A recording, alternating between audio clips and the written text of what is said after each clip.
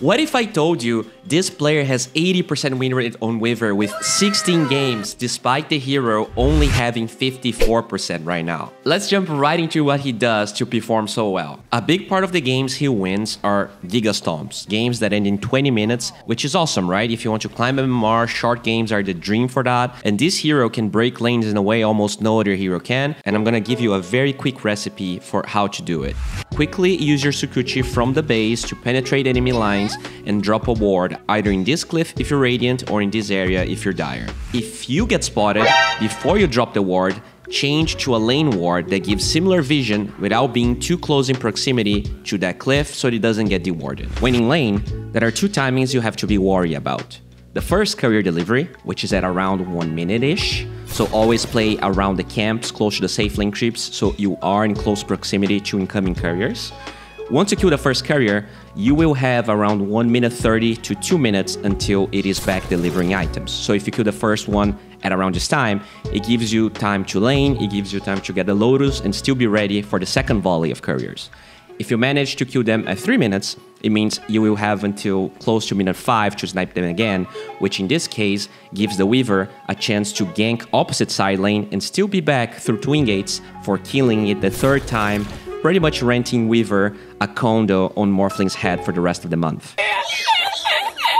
Now, you might be asking yourself, besides the whole kill courier cheese thing, why is this hero any good? It didn't really get any significant buffs. First of all, the Swarm now deals 30 damage per bug bite in comparison to 24. This is a 30% damage buff. This is a gigantic improvement to the mid game of Weaver, but more important than that, this hero is a great vessel builder, which is amazing to have in the Blade Mail hard meta. Not only Weaver likes building the item, but because you don't need to get boots on the hero, your timings, even in bad games, are gonna be faster than average. Weaver does an insane amount of damage. In pretty much every mid-game fight, Weaver dealt the highest damage for the team. We talked about the Swarm being buffed, but because of Weaver's Shard, there's also games maxing E as a support is viable and a really good way to scale into physical damage if your team needs it or if the game allows it. Another thing to point out is that even though Weaver's kit is very good against Blade Mail hard heroes, it can also enable them further because the Ags enhances exactly what they already want to be doing with their heroes anyways. With that said though, it's important to point out that this is not a build he goes for very often. In longer games, he tries to scale as a right clicker way more than trying to play as a safe type support. How do you choose between going for right click build or defensive Weaver then? The first piece of the puzzle is determined by whether you need to go Vessel or not. So ask yourself, do you need Vessel in this game? Heroes like Bristle, Necro, Spectre, Alchemist are all examples of heroes Vessel is great against. Do you have a hero in your team that is going Urn or Vessel and needs the item more than you do? Invoker is the classic hero that wants it, so you are free from Vessel duty now. If you're not going Vessel, then Solar Crest is 100% the item you're going to get. Not only it has an amazing build-up, but it pushes you towards the right-click direction you want in the first place. We are going to talk more about item build at the end of the video, where I showcase item and skill build. For now, let's talk about the map movements of Weaver, since you kinda get the idea of the items you have to buy. First of all, this is not a support that wants to initiate fights and open up for the team. Even if you're having a good game, this hero can die very easily.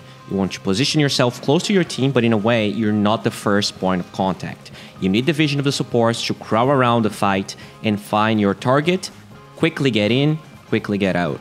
One move Theolicor likes doing a lot when the lanes were pushed or the game was low was camping the enemy triangle. Usually centers this cliff and sits in this area farming the camps. Not only this is hard farm you're denying from the enemy team, but this position is very likely to have couriers around, which are incredibly valuable at this stage of the game. Even if the enemy tries to go at you, you can always hide here, you're quite hard to catch, and killing you actually doesn't give the enemy anything in the map. This is also a place where you can connect to your teammates quite easily. This is always a good place to be if you're not really sure what your role in the map is at the moment. Since we are talking about this area of the map, deep wards are a big aspect of playing Weaver support. This hero can go into places most supports cannot, and just like a Nature's Prophet, ward places that the opponent will never expect. Going from the triangle into base wards for even more courier snipes or just getting wards to find the course farming are two options that you have. Make sure to always keep a couple with you and get vision as you explore the map. Speaking of exploring, you can explore the description to find a link for my Patreon where I'm going to be giving away one of these keyboards, or a list if you just want to buy it. This is not an ad, this is a warning. I left this towards the later part of the video because people are not ready to accept the fact that Midas is freaking strong.